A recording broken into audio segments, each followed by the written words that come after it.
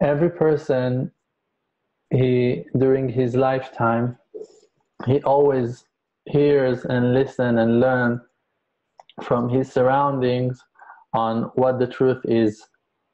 But unfortunately, in reality, also, most of the teachers that are guiding us themselves are lack of a big portion of the complete truth, because the truth is way larger than the capacity of one person, unless that person is really nullifying himself and cleaning and purifying and cleansing and dedicating himself completely to the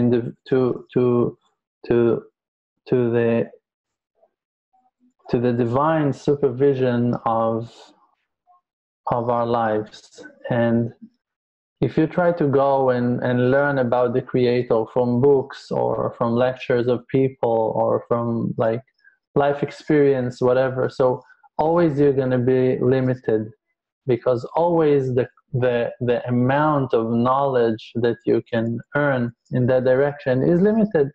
You can study 1 hour a day or even 8 hours a day. There's still limit to those 8 hours. Even if you learn 12 hours, 16 hours a day, you're going to sit and focus and learn.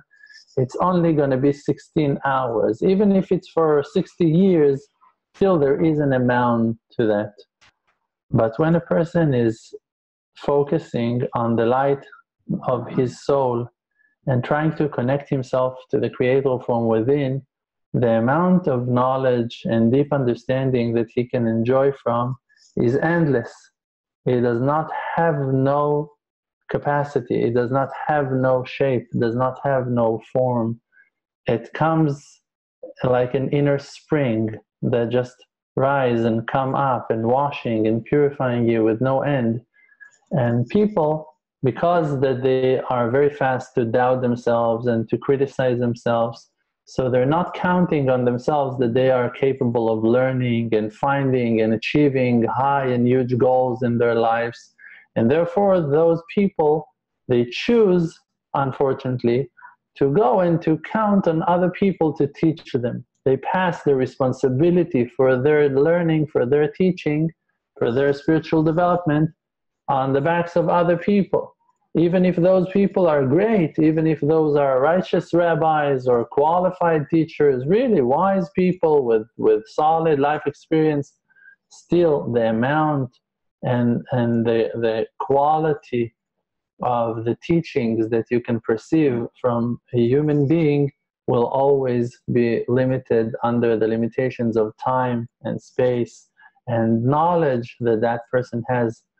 But when you throw yourself into the depths of your soul, and for that the person really should put all his effort back into his own mind, to use the inner tools that have been given to us, like our senses, our thoughts, our feelings, allowing ourselves to understand what does it mean that I have a heart. The heart is not only that pump that bring oxygen into my bloodstream and into the veins and running in my body. That's not the only heart that I have. I have also a spiritual heart. The mind of a person is not only the way that his thoughts are going in patterns or the physical brain that he carries in his skull. It's something much greater than that. It's an inner connection to a divine form, a spiritual existence of your highest soul. And when you let yourself flow into your true self, when you allow yourself to be who you are, and you just go with it, then fire cannot control you, and then water cannot wash you, and then the desert cannot dry you, and the distance and the effort that you need to put in life will not exhaust you and will not take and drain your power. You will find yourself that you're able to run to longer distance that you were imagined before, and that you're able to achieve bigger and much greater things than what you assumed that you would. And things can become very, very spiritual and can bring you to very, very high levels when you allow yourself to connect yourself to your inner truth. Now, even though that those words sounds very, very vague, like, okay, what is he talking about? Connecting yourself to your true self inside your heart, your mind. Like, I see Michael over there asking those questions. It's okay. So, like, in reality, I'll tell you why it must come in that form, that it will be vague and that it won't be clear. Because there is a search, and it's very individual, and it's different. When I'm connecting myself to Hashem, it will always be totally different than how you will do it. One can do it while singing a certain song. One can do it while doing it bodhidut and praying an individual prayer. One by confessing, doing tshuva, and one by praising Hashem and thanking Him for His grace. One can do it by being nice and honest with people, and one can do it by giving charity. One can decide to go on a journey, and one can decide to stay home and to stick to his errands and to his obligations, and by that he will reconnect himself to the Creator. So it's very, very different. And the only way that a person can know exactly what he should do and how he should connect himself to the Creator is by being honest with himself. A friend of mine today asked me a question about his shlom bayit, peace in his house, his relationship with his wife.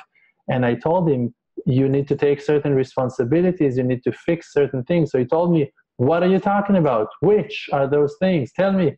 So I told him, you know about yourself what really you don't do right. Like, you don't need me to tell you. Like, you know yourself.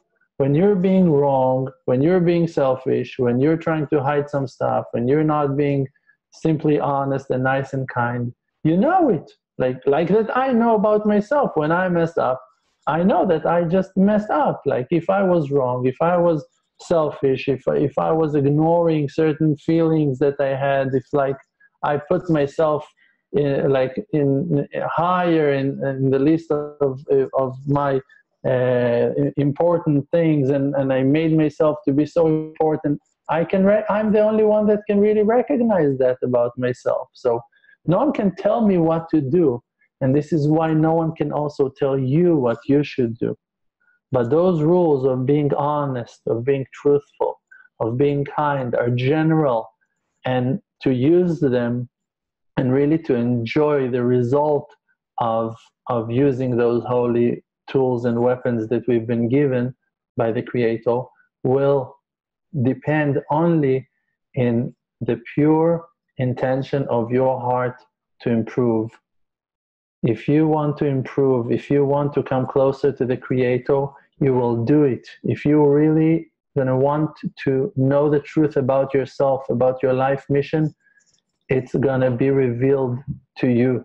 There are stories of the Baal Shem Tov that is coming to a synagogue, and a person that doesn't know how to read, he doesn't know the Jewish letters, and he's just holding the Siddur and holding it like that and saying to Hashem, Hashem, even though I don't know how to read, even though I don't know how to pray, please accept that prayer. And that prayer, the Baal Shem Tov testified, that was the prayer that opened the gates of heaven in that year. And a kid that didn't know the halakha, the Jewish rule, and came to the synagogue with a flute, and in Yom Kippur that you're not allowed to touch instruments and you're not allowed for sure to pray, he took out the flute and started playing in Ne'ilah of Yom Kippur. And the Baal Shem Tov said that flute that came, that tune that came out of this kid's heart opened the gates and canceled the decrees. But that's a violation. This is something that you shouldn't do. This is something that you cannot do. But here you have the Baal Shem Tov that is coming and telling you, listen, that act came out of a pure heart of a child. So you see that child that doesn't know the rules of halakha and going even against it by mistake, not in purpose, but doing something out of his heart and breaking those gates and removing those obstacles and canceling decrees, horrible decrees in heaven. And another guy that doesn't know even how to read Hebrew and just hold the Siddur and asking from Hashem to take the prayers that are written in that Siddur, because he himself doesn't know even how to read it. But you, Hashem, knows that if I would know, I would pray. So please take those prayers. He doesn't even know what he's saying. And that kind of prayer that, like, if you would pray like that, for sure you would kill yourself for that, right? You would criticize yourself. Oh, you don't even know how to read Hebrew. You held the Siddur upside down. You did it all wrong. Like, look at you. You're so pathetic. You're such a low life. You're so annoying. Like, again, look at yourself. Like, you would kill yourself. Why?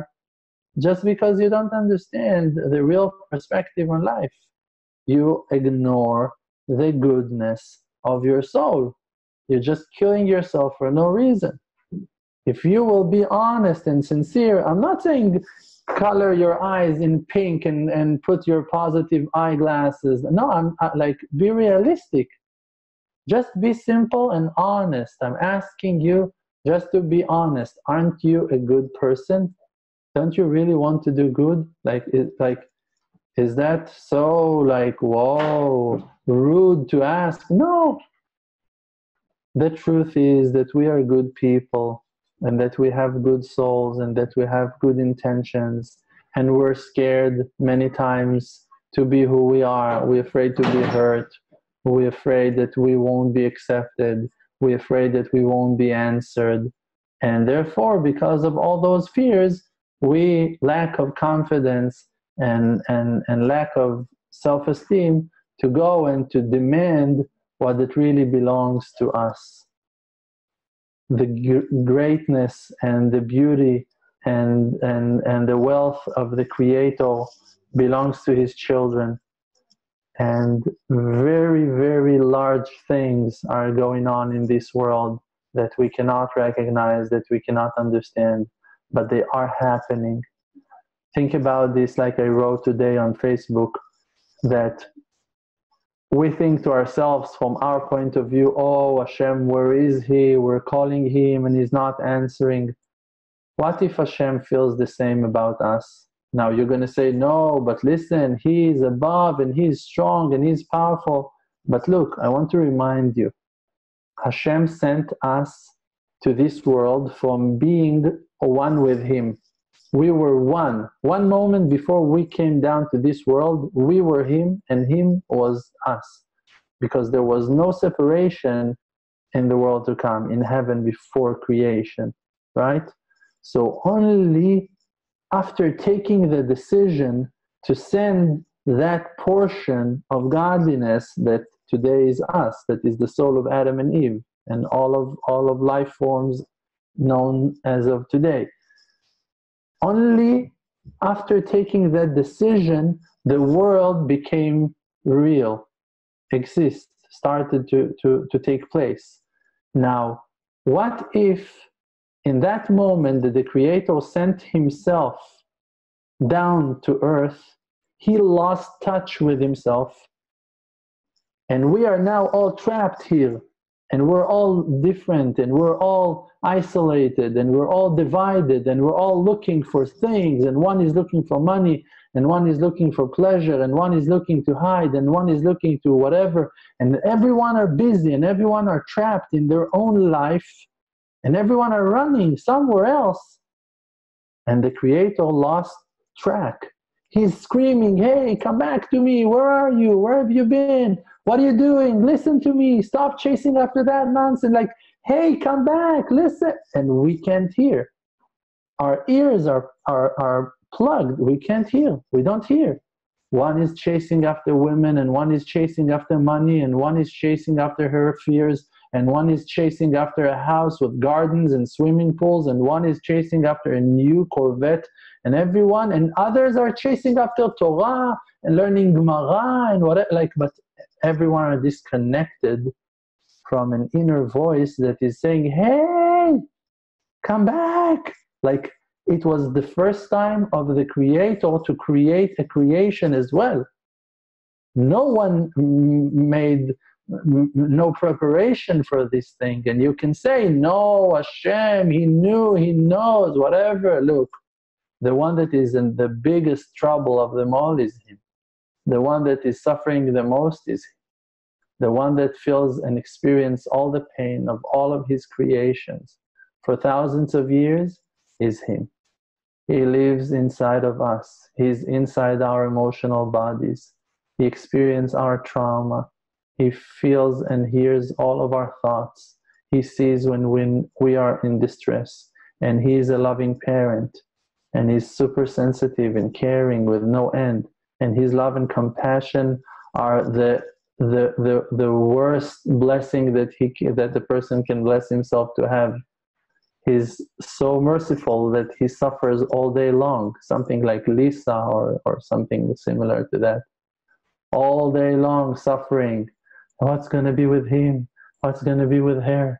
And what's going to be with her? And texting me every 7 minutes. What's going to be with him? What's going to be with her? And that's the message I got from him today. And that's the message I got from him yesterday. And that's what they told him. And that's what she told me. And that's what I'm telling them. And bless you. Hashem is being reflected in the face of Lisa.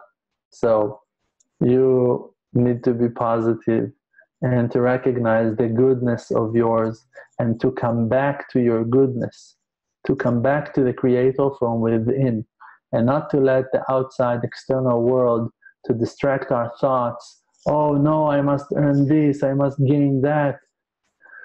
Nothing in the physical world has existence. Nothing. Nothing exists. It's all an illusion.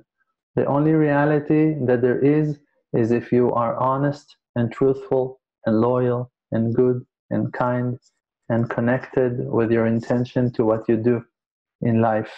And by that you should count and be confident that the Creator is with you and that He will reveal His loving kindness on us all in no time, and going to satisfy our minds and bless our hearts, and everything we do will be successful and will bring us to great joy and true happiness and complete redemption to all wide world and to all the creations around us. Amen.